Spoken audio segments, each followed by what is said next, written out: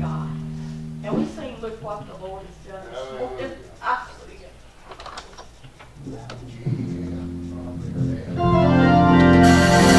Look what the Lord has done.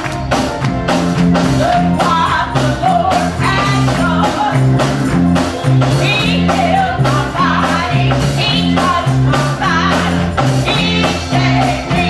It was my Lord, my God. Praise His name.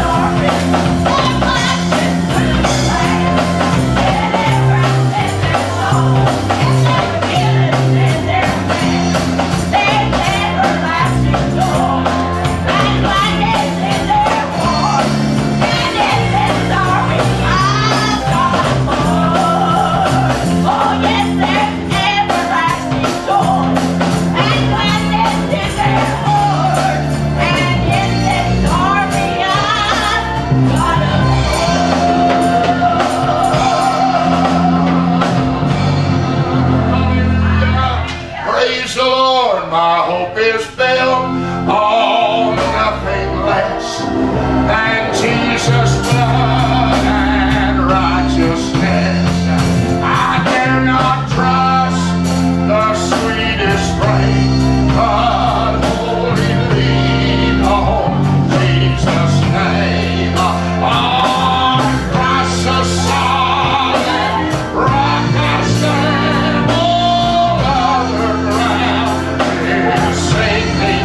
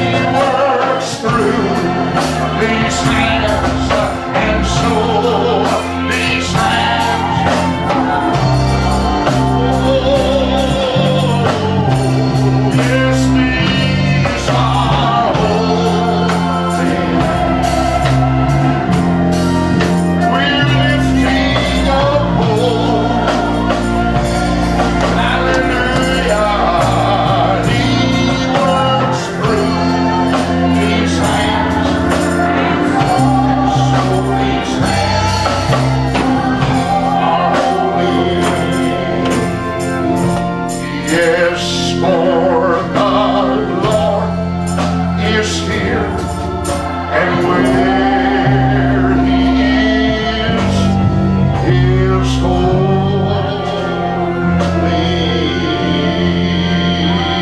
Hallelujah. Come on, brother, let me agree with you while the anointing's on me. Amen. This is Dean, right? Dion. And he's come for an answer from God today. He said he has a great, great decision that has to be made. And he came to the house of the Lord today to get some agreement, to get some prayer that God will lead and God. I felt like when we were singing today, at His feet, peace of mind can still be found. I believe you're going out of here with peace. It's going to be the right thing. Glory to God. Father, I come in agreement with this brother right now. He's got faith, Lord, or he wouldn't have come and asked for prayer. And I thank you today that without faith it's impossible to please you. But he that cometh to God must believe that He is and that He's a rewarder. And Lord God, I take him by the hand, and you said if any two of you agree on this earth as touching anything, it shall be done of my Father which is in heaven. And oh God, I'm asking you today to let the power of your wisdom and the power of your knowledge take over. I pray for the Holy Spirit to lead and to guide. I ask God for you to shed light and for you to enlighten and for you to bring revelation this day. Amen. To my brother. Lord God, give him a knowing in his spirit that he has made the right decision. God, give him light on the right path. Oh Lord, we come in agreement today that you're going to move in his behalf. And Lord, I pray that before this very day is up, he will have a sign from heaven that the Lord is moving in his behalf. Go ahead of him, Holy Ghost, and make a way where there seemeth to be no way. Send your angels, Lord. We loose ministering spirits on his behalf right now to go ahead of him.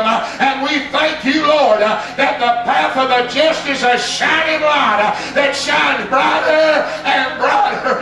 Oh Lord, we thank you today that the way is made, that the answer is here. And I thank you for leading this brother Dion, by the Spirit of the Lord. As many as are led by the Spirit of God, they are the sons of God, and we release the anointing in his behalf. God, favor him, bless him.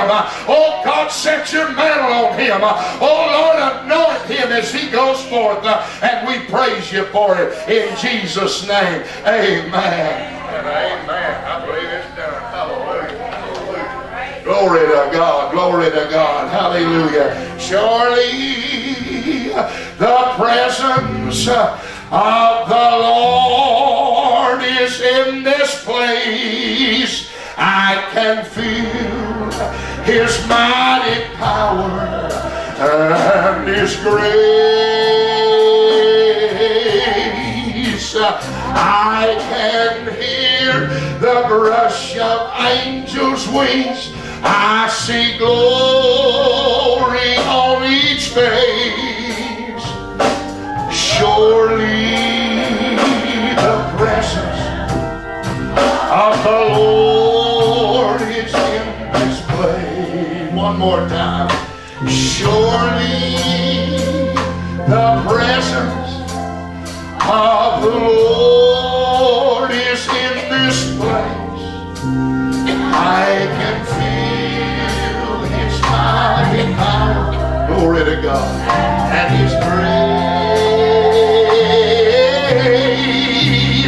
I can hear the brush of angels' wings. I see glory on each face.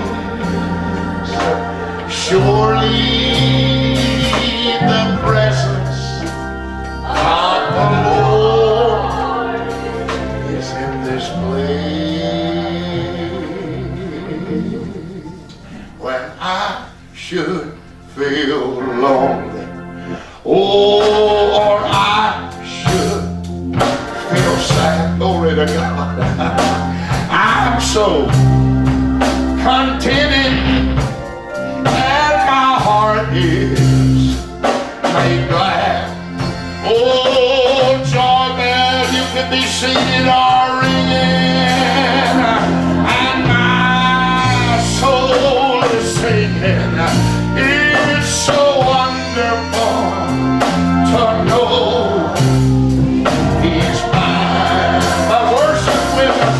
you're singing to me. It is so wonderful to me. It is so wonderful, oh, to me. It is so wonderful, oh, just to know that Jesus is mine. Oh, when I'm feeling low, oh, hearts filled with gloom, well, God send His angels and they sing it in my room. Oh, and I join the singing and I can't decline. And I know that Jesus is mine. Oh, to me, it is so wonderful. Hallelujah. To me, it is so wonderful. To me,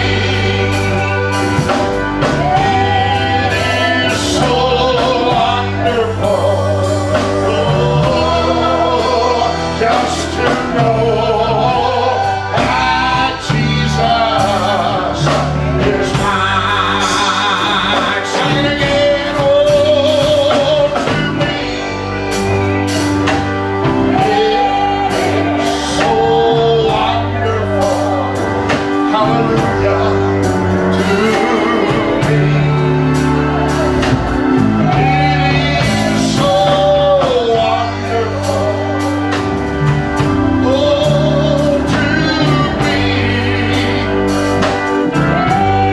it is so wonderful. Oh, just to know that Jesus is mine. I have found a friend in Jesus. He's all the world to me. Oh, the fairest of 10,000 to my soul. Well, the lily of the valley, in Him alone I see all I need to cleanse and make me whole. In sorrow, He's my comfort. In trouble, He's my stay. He helps me every day on His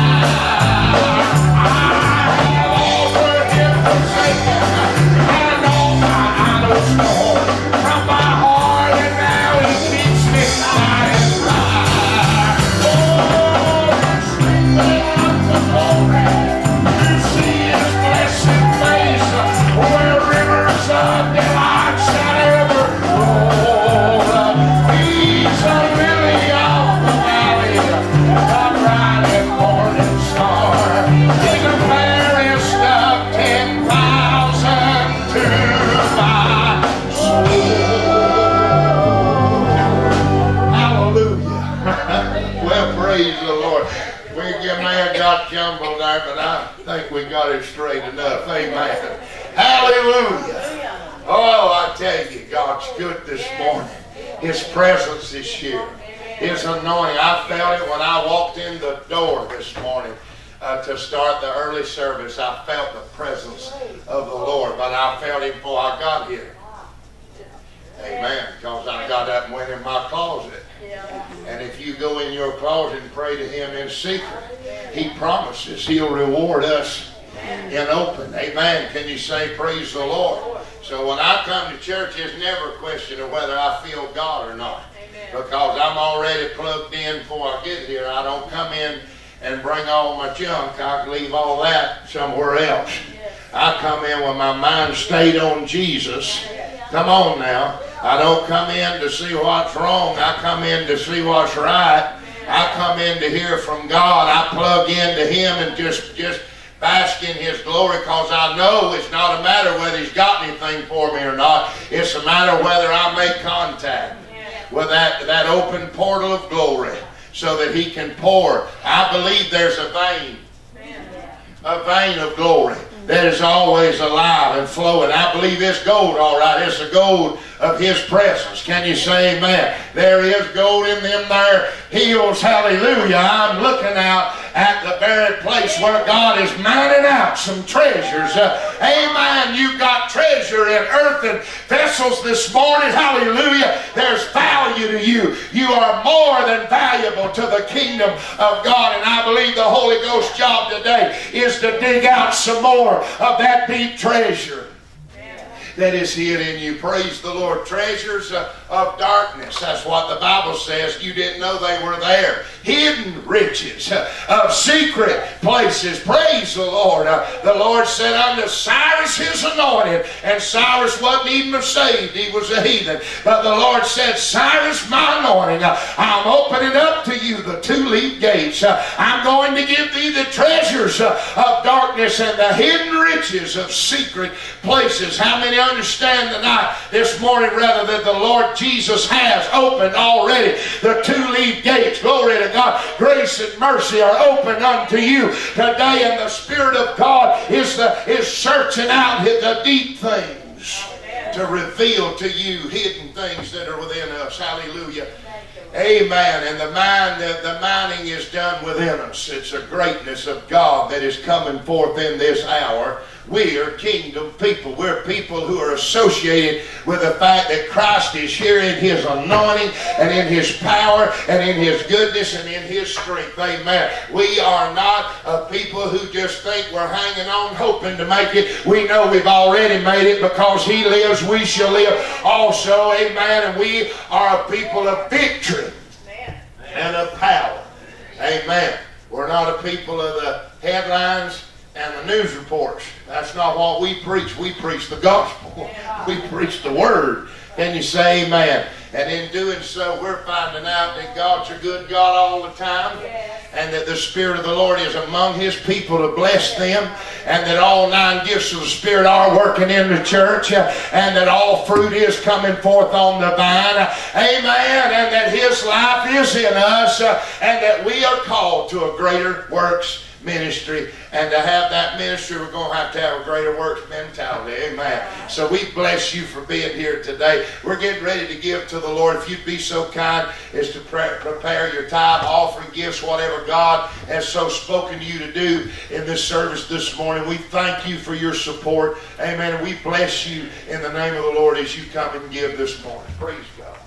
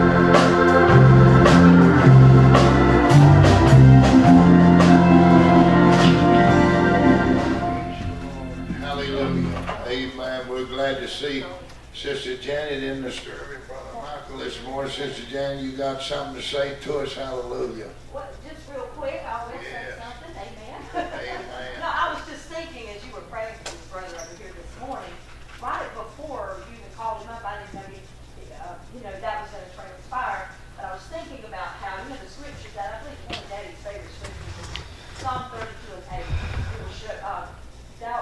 You'll instruct me and teach me in the way I should go. You'll guide me with your own eyes. And I was thinking how that it seems like to me every single time, right before God is about to either take you a new direction or bring a real breakthrough or release in your life, He sends a messenger with a message. Yes. A messenger with a message.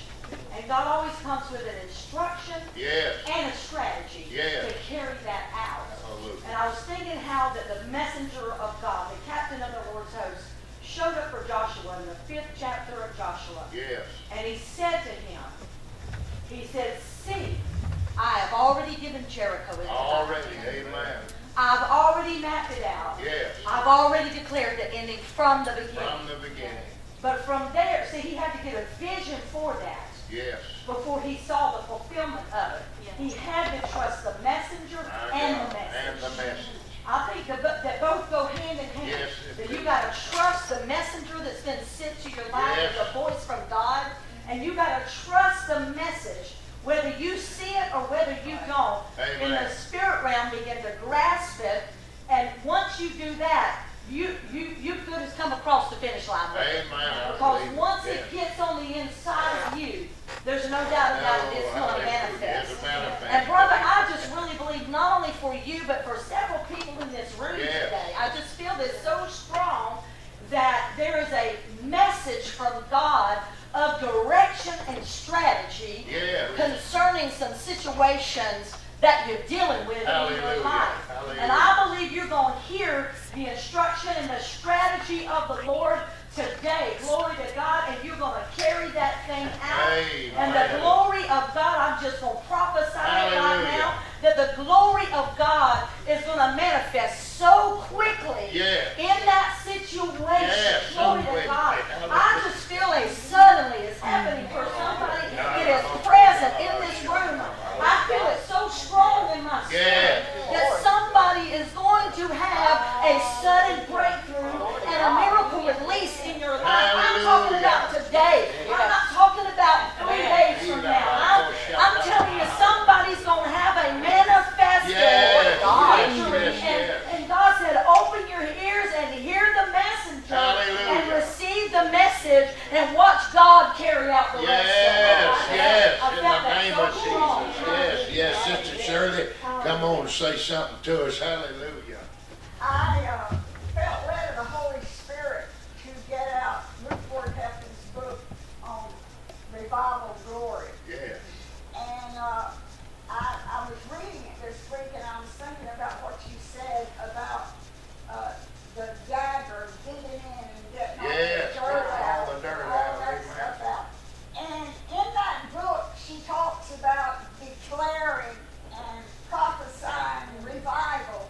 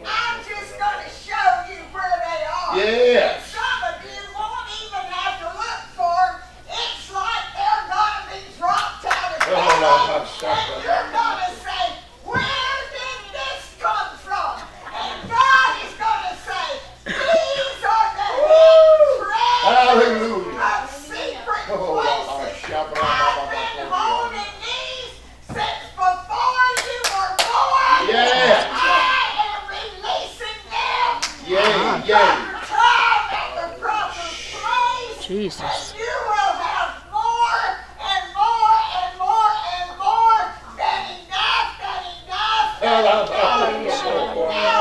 And you will share. Praise God. Oh, Hallelujah. Thank you, Lord. Somebody raise your hand and shout release. Release. It's releasing. Hallelujah. It's releasing. Amen. Amen. It's coming to me. Yes. It's coming to mine. It's coming to the church. It's coming to the house. It's coming to the job. Release all over. Yes. Release from every direction. Yes. Release. Hallelujah. It's not a matter of it existing. It already exists. It's not a matter about it being found. God knows right where it's at. We just speak forth the release of it like the word of the Lord has said. Hallelujah. Praise the name of the Lord. I want you to look with me at some scripture. Brother Pastor, may I just go add ahead. one more thing? Yes. Since she wrote that about Sister Ruth Lakeland. Yesterday, this happened to me and Megan in the car. We were listening to Sister Ruth and that message about walking through the door of utterance. Yes. And she kept singing this song over and over, from earth to glory, from earth to glory. Well, as we were almost back to Bartow, I heard the Lord say in my spirit, deep down, He said, this is a day of reckoning. Yes. And when I looked that up, it said, all counts settled. Glory. Amen. Yes. God's settling up. God's settling. We may have to start singing the old account settled in a new life and in a new way, because the thing is done. God is ready to recompense. Praise the Lord. God said, you know, He's the Jubilee trumpet. And every 50 years they blow the Jubilee trumpet with a long loud blast, and when they blew it, every slave was set free. Every prisoner was released. Anybody that had lost anything due to indebtedness, it was returned to them. Anytime that trumpet blew a Jubilee sound, that meant that everything was restored back to the way it was. Now I began kind of introducing a message here Wednesday night, and I've been preaching for about 6 messages on the sounding of the trumpets. How many have been in some of those messages and have heard the sound of the trumpet? It's been wonderful. God has spoken. God has moved abundantly. And then He moved me on into, during prayer last Wednesday, He began to speak to me about a radical shift in kingdom consciousness. I want to say that again, a radical shift. And so I began to teach in some Sunday, or Wednesday rather, about the scripture in Hebrews 9 that says, as long as the old tabernacle was standing, it was obvious that the real way into the holiest of all had not yet been made manifest. And it could not be made manifest because the laws and in the ceremonies it stood only in meats and drinks, customs and traditions. But it only operated and could operate until what? The time of Reformation. Reformation. I was talking to you some this week about Reformation and what's that other word? Reformation and revolution. And these words mean a sudden, radical, effective shift and change. Oh, glory be to God. A sudden, everybody say sudden. It's not like a progressive thing. It's not like something that comes on and just gets a little better and a little better and a little better. But it's a complete, it's like a hostile change that hits the environment. Glory to God. We live in Florida. We can interpret these things in terms of weather. We see weather that builds sometimes. And if you fish enough or are outdoors enough, you find out that you don't have to jump up and move for every cloud that comes up. Some of it you can watch how the wind is shifting it and blowing it. And I don't feel the Holy Ghost, I tell you. And you know that in about 10 minutes, that which is dark and loud it's going to be past, so there's no need to pack up and move. But I have been sitting there before with a blue, clear, totally open sky, and in 30 seconds time, a storm shifted in there and blew us about off of that beach side. Amen. And that was not a progressive operation of weather climate. That was a radical and a sudden change and shift in the atmosphere. And I'm telling you, in the spirit world right now, there is a radical and a sudden and a hard, a hostile shift that is coming on the environment. Hallelujah. That there is something that is beyond our control. It's something that is so divine and sovereign and mighty. And we were learning Wednesday night, it's something that's foreordained. It's already been set in place. It's not something God's just going to have to do for us when we get there, but it's something that's been preserved and reserved in the heavens until now, which is a time of restitution of all things, and the thing that it requires you to do is repent, which is metanoia. Change your mind. Get a shift in your consciousness. Hallelujah. Glory to God. And if you don't shift in your mind, then you don't shift anywhere. You can be, I don't care if they make you a millionaire tomorrow, if you still choose to live like a pauper, you're not going to know you're a millionaire. I don't care if your business gets blessed and it increases 50% in intake. If you still keep the mindset that you're just a struggling person trying to make it, then in 6 months from now, you won't even know that increase ever came. You see these people that win the lottery, you know, and they'll do a show on them. And when they come out to meet them, you know, they're living in a place and it's overgrown. They won't even cut the grass. And they got cars up on blocks everywhere, and you know, and they win the lottery, and you think, boy, next time we see them, they're gonna really be straightened out. And then they go back in 10 years and do a follow-up on them. And the only difference is there's 5 cars on blocks instead of 1. Well, don't shout me down now. The only difference is they took a little wood and tacked it on 2 or 3 ends of that same old place. You know why? They never had a shift in their consciousness. They're still poverty-minded.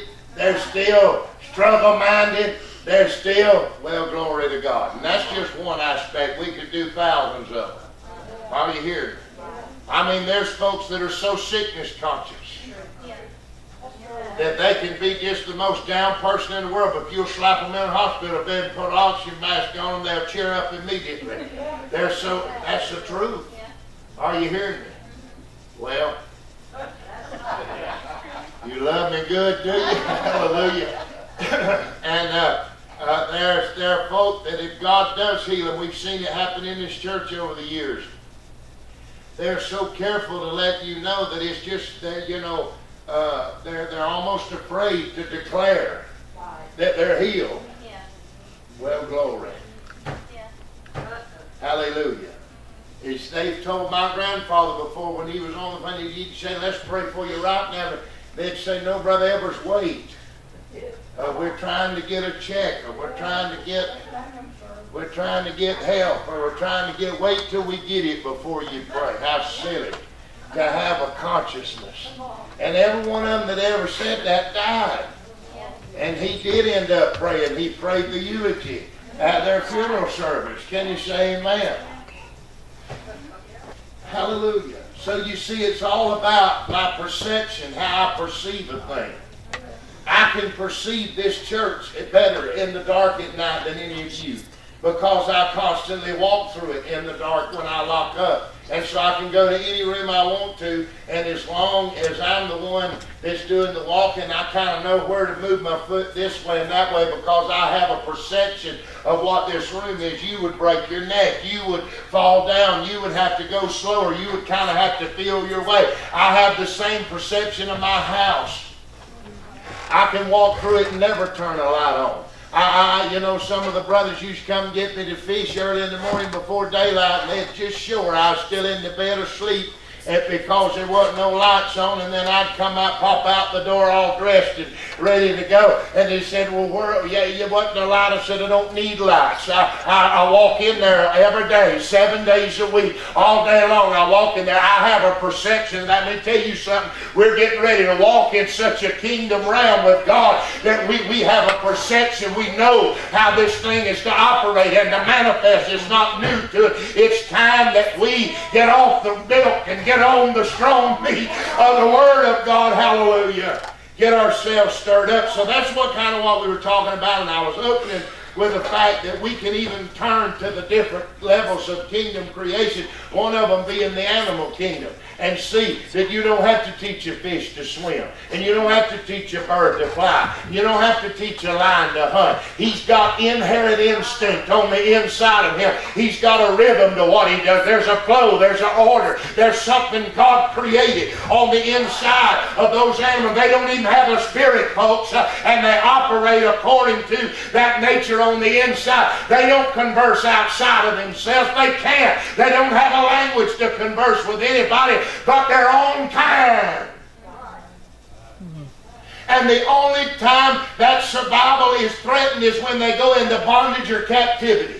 You can take a fish out of a lake or pond that never needs anything done to the water and put it in a tank, and you'll spend the rest of that fish's life trying to doctor that water with elements that'll keep it alive, when all along, if he's in his natural environment, he'd never. Glory be to God. And yet within every one of them, I don't care how long they've been bound, there's something in every one of them that longs for a freedom, and all it takes is a loose board in a fence or a hole just big enough to slip through, and I don't care how much you think they love you, they're going to get out of that, and they're going to get off. Hallelujah. Well, he's made a way for us to escape corruption and lust in the world.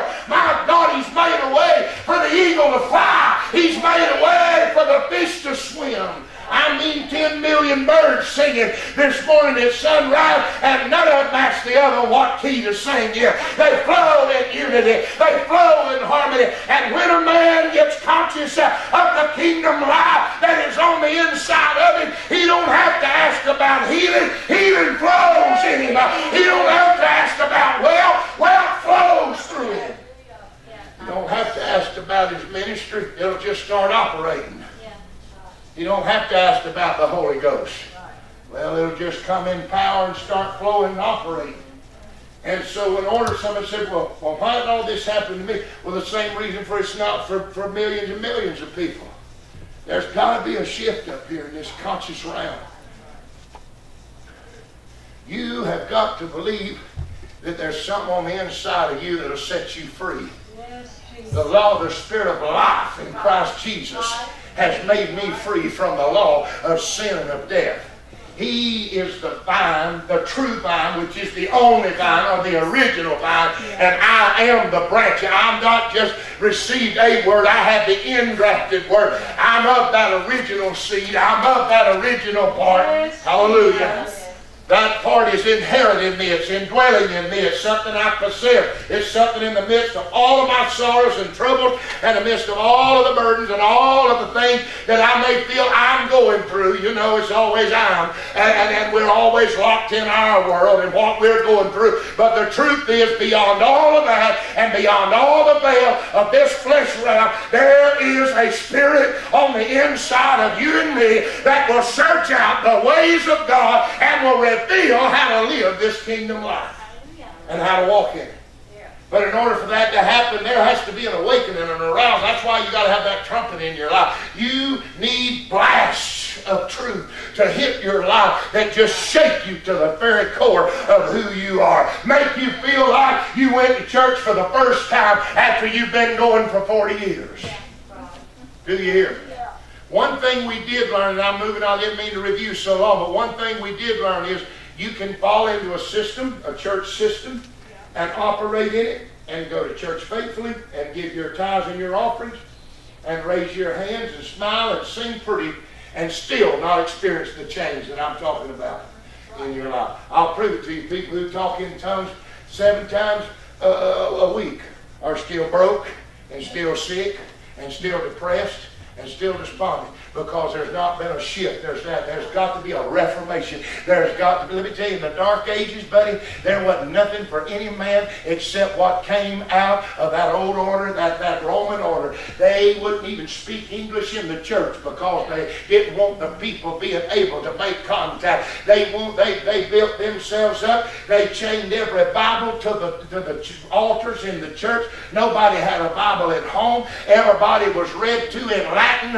All they heard was Latin. Nobody even knew what was being said. When it came to churchianity, all they knew was they went there. And what did he do? It got darker and it got darker. Artists couldn't even paint anymore. Builders couldn't even build anymore. You listening to me? Craftsmen began to quit operating in their trade. It was the dark ages.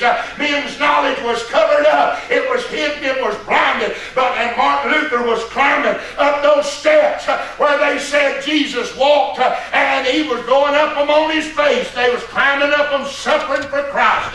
And the Lord supernaturally spoke to him and said, I never walked on these steps. Hallelujah. I never was in this place. I never did stand here. And Martin Luther went home and lit a candle and read the word all night until he got to the scripture that said, the just shall live by faith. Hallelujah.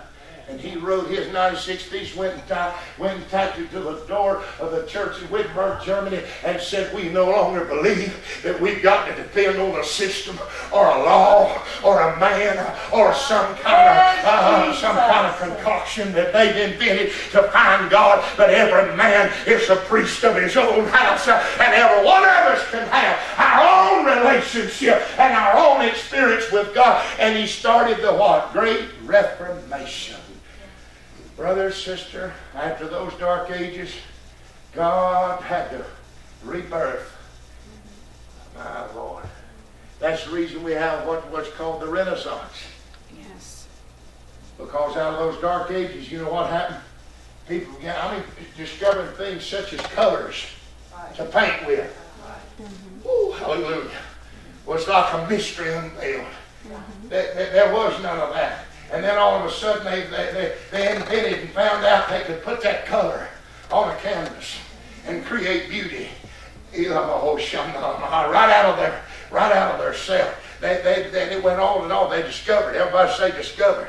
They discovered the printing press. They discovered the power of steaming. They discovered electricity. They discovered all through the ages. They discovered. And all through the ages, if God has His way, men are going to discover, uncover something, unravel something through ideas and witty inventions and anointings of wisdom and understanding. Glory be to God. And they're going to uncover and they're going to make it forth. They're going to bring it forth. And before long, you got wealth coming back. And before long, you've got dynasties rising up. And before long, kings and queens take the throne again. And before long, men are inventing. And before long, it's growing up until it's spreading all over the earth. Now, what goes in the natural must parallel in the supernatural. And we've done a lot of inventing on this earth. But honey, it's time for the people of God to start inventing and to uncover and to come upon some fresh knowledge in the supernatural realm. Are you hearing me? I'll tell you now, people are tired of hearing the same sermons over and over again, hearing you beat them up every Sunday, tell them how they're unworthy, tell them how they ain't never going to please God, but keep trying what you used to keep trying if we're never going to please Him. I'll say, well, I'll quit and go get drunk. Amen. If we're not going to please Him, by trying that, oh my God, folks, we've lived a life of bondage. They've held us in that cage, showing us something out there, but telling us we can't have it till we die. But I'm telling you now, the eagle is flying out of the cage. The bird's getting off of that little pedestal. Amen. That lion's going to break out of that enclosure. Hallelujah. There's coming a reformation. There's a radical shift that is coming on the body of Christ. Now, I've done preached so long I probably can't read those scriptures, but I'll quote what I was going to read to you. I was going to read to you out of the book of Deuteronomy, the 32nd chapter, the 11th verse. And it says like this: like as an eagle stirreth up her nest, and a mother eagle fluttereth over her young, so the Lord hath delivered thee, and hath stirred Himself over thee. Somebody say, praise the Lord. Oh my God. The verse before that said, he went and found them. He called them the apple of his eye. And you know where he found them? He found them in a waste-howling wilderness, in a place of barrenness, in a place of dryness, in a place of need and lack. He found them as the apple of his eye, and he kept them as the apple of his eye. And like as an eagle stirreth. Stirreth, that word stirreth there means that to arouse, to awaken. It's to give insight to. It literally means to open the eyes or to make them brighter and clearer. And then, of course, you know that when it says he fluttereth she fluttereth over her young, you know that in the book of Genesis, the first chapter, the Bible said the earth was without form and void and darkness on the face of the deep. And the Spirit of God did what? Hovered, moved, brooded, fluttered. And whenever he fluttered, that which was chaotic and without order and out of balance and out of place and had no shape and had no form began to immediately take on formation. Glory to God. Everything that God awakens will come forth. Everything that God calls will come out. He calleth his own by name and leadeth them out. In John the 11th chapter, Lazarus was dead for 4 days, and he called him, and he had to come out. Anybody that Jesus addresses with that resurrection and that life will have to come out, grave clothes and all, and be loosed and liberated. In John the 5th chapter it says the day is coming, and yea now is, when all they that are in the grave, all they that are in the grave. Now, let me just do a little bit of preaching to you and slow down because I'm getting excited. I don't want to miss nothing. But let me calm down just a little bit and tell you something. When Jesus got to this planet, he began to manifest himself in the flesh. Hallelujah. I want you to know he was the only man alive spiritually on the face of this earth because all in Adam all died. He is talking to dead men. Oh, there's alive physically. They ate, drank, slept, walked, and went to work every day. But they weren't alive on the inside. They didn't have no life. Oh, glory to God, on the inside. And when Jesus got to preaching to them, you know, in John 6, hallelujah. I get in trouble going down these roads. I'll mess up and won't get through. But he said he had multiplied the loaves and the fishes, you know. He had fed all those people. And then the Bible said they got in the ship. And the meat of the ship was to the other side. And they got out on the other side. And bless God, when they got out on the other side, there's the same crowd had went to the other side. They seen the boat there. And Jesus said, you don't seek me for signs and wonders and miracles. You just seek me because you got hungry again. He said, it's supper time. That was lunchtime, now it's supper time. He said, all you think I'm here for is to show up, hallelujah, and meet a need now and then. But it's not that way, friend. There's a supply. There's more than just having a need met once in a while. There's a full supply in God. And if you don't ever get delivered from the needy realm, you ain't never going to have to be able to walk in the fullness realm. That's right. Hallelujah. Some people think that's what the church is for. Is this all right? Just to be there when they need something. Well, what do you ever give to it? I'm talking to everybody. And people that's in other churches. What do you give to your church? You come in there, sit, sing, worship, shout, get blessed, get hands laid on you, get prophesied to. And that's the way it should be in times of ministry. But how many believe you, the body, has a ministry back to the church? It operates by your faithfulness to come, by your faithfulness to give, and more than most by your faithfulness to intercede to God on behalf of your church, that the presence of God will abide there, that your pastor will always have a fresh word from God. Amen. I tell you what, the way I feel about it, this will sound rough, but this is the way I feel about it. You know, people sing out songbooks you never paid for, stand on carpet they never helped get, and get cooled and warmed by iron and heat that they never had, and then come in and want everybody to just listen to them and obey them and do everything. They don't work that way. There's a body mentality here. We're all workers together. Every joint has a supply. Yes, amen. And so Jesus told him, said, you seek me not for the miracles that was done, for the power of God that is made. You seek me because you got hungry again. He said, let me tell you about something you don't know about.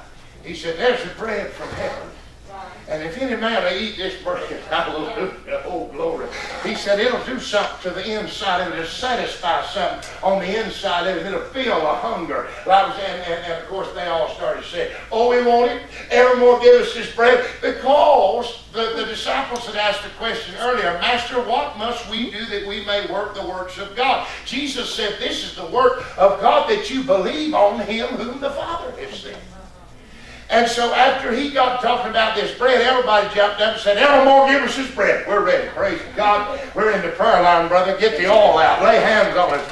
It's our time. I'm ready. And Jesus said, the bread of God is not in it, but it is he. It is he which was in heaven, but is come down from heaven to manifest unto you. This is the bread of life. That's what he said, the bread of life. And then he began to go in a long detailed sermon and said, if a man drink my flesh and eat my blood, he'll never die. He'll have life in him that'll never die. He'll never get hungry. He'll never want for anything. There'll be a satisfaction in him. Then he made it even clearer. He said, except you eat my flesh and drink my blood, you won't have any life in it. All he was saying was, if my word and my spirit come alive on the inside of you, it'll produce the same life. And so when he taught them that, they all began to rile up, because they were caught in a time warp. They were still living in Moses' day. And Moses is done gone, and Jesus was standing there, the present day manifested I am of God. The Word made flesh, my God, was the bread. And they said, wait a minute now. Now Jesus, we'll have you to know Moses gave our father bread. They was talking about manna. But they didn't even know what manna was. That's why they called it manna. Manna means what is it? Every morning they got up and said, give me a plate of that. What is it? Give me a bowl of that. What is it? Well, glory. They didn't even understand what was sustaining them, what was keeping them, what was making them survive. And the Bible said that man did eat angels' food. It said it tastes like honey wafers baked with coriander seeds. That's what the Word of God declares it would. And they wasn't even, David wrote that, and he wasn't even there to eat it, but he wrote it. He had a revelation from God. He said it tastes like wafers dipped in honey and of coriander seed. And man did eat angels' food, and they didn't even know that it wasn't about the actual substance of what they were eating. It was the fact that God had supernaturally opened up the heavens and provided something in their behalf, and they still, after they ate it on Monday, said on Tuesday, God ain't able. And after they ate it on Tuesday, they said on Wednesday, God is not able. And God said they had an evil heart of unbelief, and it cost them that rest. But let us fear, lest that same rest that has been left for us, we should fall short of it. Hallelujah. I want to talk to you just real quick, interrupt myself for the second time, and talk to you about one of these divine moments when God came and fluttered over me and gave me revelation. I was preaching at a camp meeting in Indiana, and they had morning service, lunch, and then night service. And we had a morning service, and I was supposed to speak the night service. And so after we ate, I came home, and I had prayed for a little while and sat in the chair by the window in the hotel room, just prayed in tongues and worshiped the Lord. And I got a little sleepy. I said, well, I got a minister tonight. I'll just go over, lay down for an hour. I'll get up and get in the Word. And all of a sudden, about 20 minutes after I dozed off to sleep, I was awakened suddenly. And when I was, the glory of God was all over that room. Heaven was just all over me. And God said, sit up on the side of this bed. And I sat up on the side of the bed and worshiped Him a little bit. I laid back down on my pillow, and He said, I want to teach you something. he opened up the book of Hebrews, the 4th chapter, and taught me for almost 45 minutes. The Spirit of God went verse by verse and taught me how to preach on the rest of God and how to enter it and how to experience it. And I mean, I had a supernatural encounter. Glory. Thank you for your enthusiasm. I had an eruption. I had a divine, orchestrated heavenly moment. And so I didn't know it. It was just unbeknownst to me. But I was on about the 6th floor, I think, of that hotel. And about 3 floors under me, Sister Owens was staying, because she was one of the ministers in the conference. And she was about 87, 80, somewhere in there then. And so I was up above her, she was down below. And so I didn't know this, all unbeknownst to me, but Brother Frank had called my cell phone. And I didn't hear it. I never heard it. Never heard it ring. I was caught up in the Lord. I didn't know what was going on. I got up and all of a sudden I seen where I had a message. I picked it up. I thought it was my wife. I picked it up. And I said, that's Brother Frank. I listened to the message. And he said, Brother Matt, he said, it may not be meant for you to answer this call yet. But he said, I was driving across,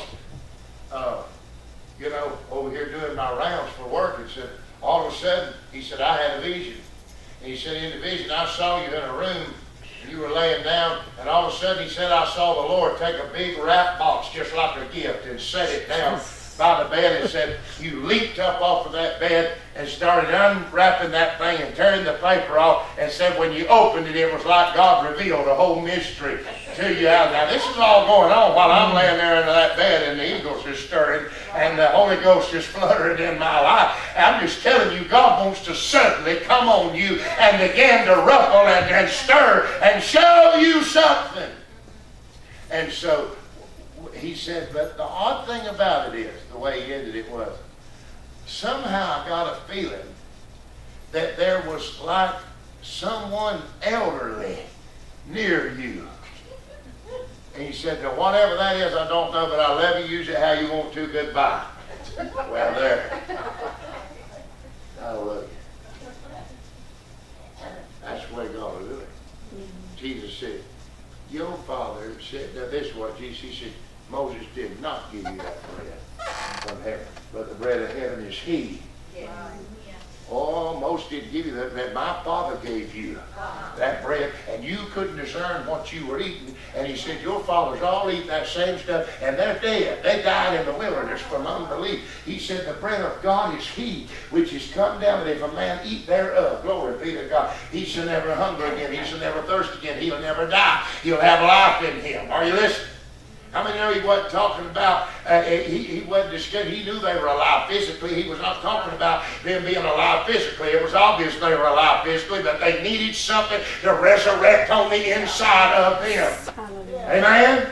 And so the Bible said that he, finally his own disciples said, we can't walk with him no more. We can't go with him no more. This is a hard saying. Nobody can't do this. This is impossible. And we're going to have to turn away. And Jesus had preached this message to him and told him finally to the 63rd verse that the words that I say unto you, they are spirit and they are life. Are you listening? He said, the flesh profiteth nothing. It is the spirit that quickeneth. And they said, this is hard saying, who can bear? And you think Jesus turned around and said, come on, guys, now don't be a bad sport. Come on back. No, he turned around to the rest of the state and said, you want to go with them?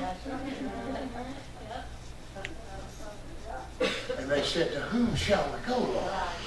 Thou hast the words of eternal life. The idea is that with a mother eagle having a nest with eaglets in it, and she gets on top of that nest and she starts to move her wings until the wind of those wings stirs up and flutters over her young and wakes them up. Hallelujah. And when she wakes them up, she's got reasons for awakening. See, God don't never wake nothing up in you. He don't never stir you up without there being a reason. One thing you need to understand about experiencing shift and change in your life, there is always a preparatory anointing that precedes the big and the major change. For Joseph's case, it was building the storehouses for the grain. Hallelujah. See, Joseph changed the outcome of Pharaoh's dream. The outcome of Pharaoh's dream was death and starvation. He did see some cows get mighty fat, but he saw 7 lean ones come up behind those fat ones and swallow them up and it was not the fatness that multiplied, it was the leanness that was seen on the fatness of those calves. And somebody could have said, oh well, that's the way God said it had to be. But old Jonah said, it ain't got to be that way, Pharaoh. Well, there's a way to shift this thing, there's a way to turn this thing. We don't have to go broke, we don't have to die. We don't have to starve. We don't have to lose this kingdom.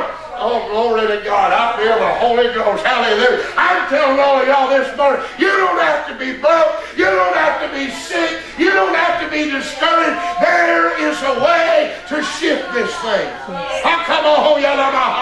There's a way to turn it around. You need to quit sucking sour lemons and just sitting in your little lady world saying, oh, I wish it could be better. Oh, if only I could get there. No, there's a way. There's an anointing that is coming on you in this hour. You're going to shake yourself like Samson did and rise up, and every old cord they tied on you is going to break off of you, and you're going to get a shift in your mind. Jonah said, we don't have to die. We don't have to starve.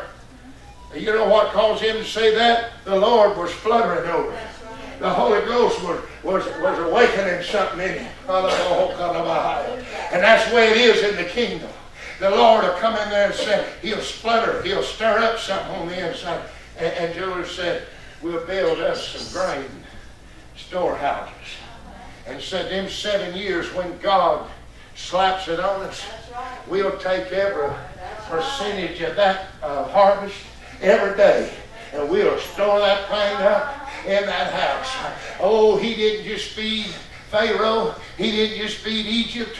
He fed every nation of the world. He kept the whole world from starving because God anointed him for a radical shift. Hallelujah. And this is the way it works all through the principles of the Word of God. You take Daniel. When they were in bondage for 7 years in Babylonian captivity. And let me tell you something. They were pitiful. They hung their hearts on the willow. They got the greatest evangelism and missionary opportunity that could ever be. They had heathen God worshipers standing on the banks of the Euphrates begging to hear them sing the songs of Zion. They had heard all their lives about how Israel sang and danced in the presence of the Lord, and they wanted to hear it. And Israel said, oh, how can we sing a song of joy in this strange land when we don't have any joy? And let me tell you something, folks, they sat there and pined for Jerusalem. They said, oh, Jerusalem, if we ever forget thee, that they didn't know that wherever God was, that's where his presence was, that's where his anointing was. And there's people like that today. Oh, if I can just charter a bus to this town. If I can just shut down and go over here where there. Let me tell you something. You better find out that you can have revival right where you're at anytime you want it. It ain't about the city or the town or the geography of the place. It's about the kingdom of God being manifested. Hallelujah. And so Daniel, at the end of 70 years, you know, he got a hold of Jeremiah's prophecy. And the Lord said to Jeremiah, at the end of 70 years, I'm going to stir up. I'm going to stir up. What I do, it's going to shift. It's going to change. I'm going to show favor on my people. He said to Jeremiah, roll up all them scrolls and stuff them in an earthen vessel. Get out yonder and bury them in that ground. Are you listening to me? And have you ever read the book of Lamentations?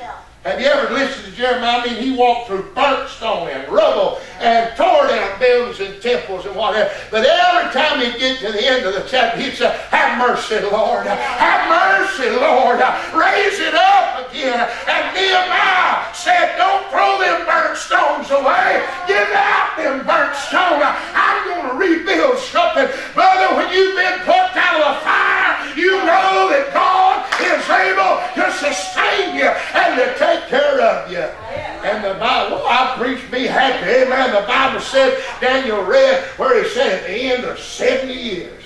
At the end of 70 years, at the end of 70 years. Men try to make that whatever they want it. But I can tell you what God meant when He said 70 years. 70 years. Let me blow your heart away with revelation. You want a deep one? If God says 70 years, then it probably means 70 years. People get themselves all in a stew and think that Daniel was trying to write the book of Revelation. He was not. He was seeking God about when His people was going to come home and be delivered. The Bible said he got out at the time of the evening oblation and began to lift his voice and seek and intercede before God. And about the time that evening, an angel walked up while he was praying and touched him. Touched him. And then Daniel sought the Lord some more. And every time he sought the Lord, he had a manifestation. And every time he had a manifestation, the Lord showed him the throne. Upon the throne was the Ancient of Days. The Ancient of Days said, "Fear not, O Daniel." You ain't got to be afraid. If anything you're being preached to from the pulpit is causing fear in your heart, it ain't God. God has not given us a spirit of fear. Preachers, it's time for you to quit terrorizing your people. They need to hear victory. Hallelujah. You need to file the politics in the political drawer and get out the Word and start preaching. Nobody won't like that. I won't have a friend in the world if I keep on talking. But I'm telling you now, we've heard all the politics we want to hear. We're ready to hear a word from heaven. I ain't interested in hearing what no man got to say to me. I want to hear what the Holy Ghost is saying. I want to hear what heaven is saying. I'm not interested in any kind of man-made attempt to make it better. I'm looking for a radical shift in kingdom consciousness. I'm looking for somebody to get up and say, "Bless God, the kingdom of God." Hallelujah. It's not meat or drink, but it's righteousness, peace, and joy in the Holy Ghost. And it cometh not with observation, but it is within you right now. And if you'll exercise it, it'll come forth. And so, I got to quit. It's eating time. But Daniel, all of these men shifted. The situation turned. The thing turned around. You can turn anything you want to around. But you've got to have this stirring, this fluttering, this brooding of you. Why does the mother eagle wake those babies up? Because she needs to feed them. Why is God waking you up? Because you need to get fed some spiritual food. That's where I landed. I was up the landing pad. You can't just drop something in the middle. I have to find somewhere soft to land it. I'll give you an example of how the Lord will feed you. Elijah the prophet was fed of a raven, fed of a woman, and fed of an angel. He was fed of a raven. And so have we been before. And then raven will eat dead stuff. And I've eaten dead word before. And so have you. Praise the Lord. I've preached dead word. That's the truth. I didn't know no better. I shouted through my leg up there over stuff that wasn't even so. I just preached what I heard everybody else say. I went back and got in the Word and it wasn't even wrote like that. Hallelujah. Fed of a raven. Some folks today, they ain't no wonder they're in the spiritual shape they're in. They eat dead meat every Sunday. Dead. Dead. Dry. I'll tell you what them ravens do. They'll devour one another. They may not eat good word food, but they'll eat one another. If they get hungry enough, they'll eat on one another. They'll shout with you one minute and talk about you the next. And then the second round he ate with, he was fed of a woman. That woman fed him first, that cake. But I want to tell you something about being fed of a woman. There ain't nothing wrong with being fed of a woman. There ain't nothing wrong with being fed in the church realm. God wants to feed the church. Let me tell you something. There's still a need consciousness in that realm. There's still, are you listening? There's still a feeling that it might run out. What she said, she's afraid she'd starve. She said, "Me and my son will die." Are you listening? And how many of you know there's a lot of good places preaching word, but they always end it by telling you, well, let's move on. They always end it by giving you, I've heard altar calls that just blow your mind. I mean, the time they get everybody to stand up and you're going to get them to love Jesus and come serve Jesus. So the first thing you do is tell them about a truck hitting somebody or running somebody over out in the road or somebody getting killed because they left. Let me tell you something, folks. Just because they don't answer your altar call don't mean they don't pray to God. Just because they don't get saved the way you thought they ought to get saved doesn't mean that they don't call on the Lord. We don't know when people call on the Lord. It's not our place to try to say, if you don't come to mind, you ain't got it. You can have it if you kneel down. My God, you can have it on a red light in Main Street if the Lord so wishes it to be that way. Fed of a woman. Everybody say fed of a woman. But then Elijah went out and got under a juniper tree. And the day he got under that juniper tree, he met something besides a woman and a raven.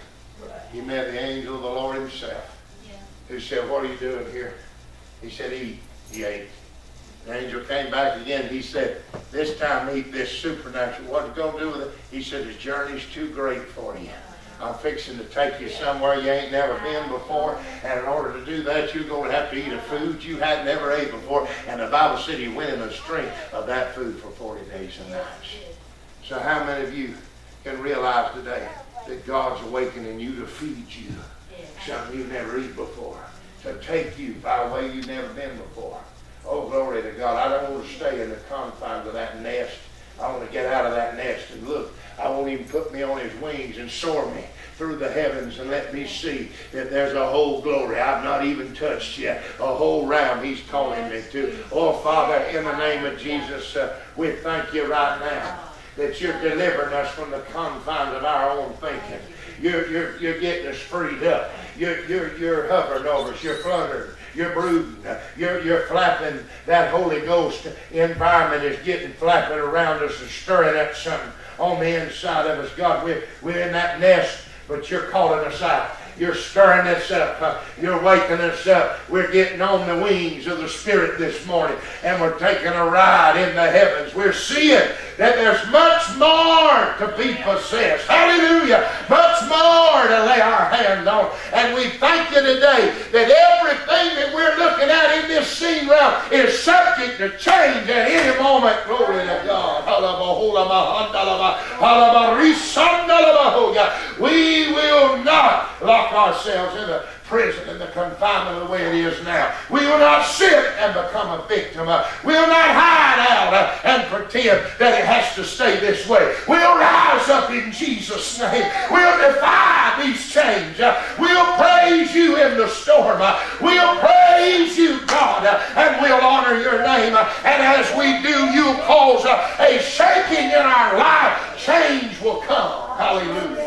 Hallelujah. Change will come in relationships. Change will come in finances. Change will come on the job. Change will come in this church. Change will come in our ministries.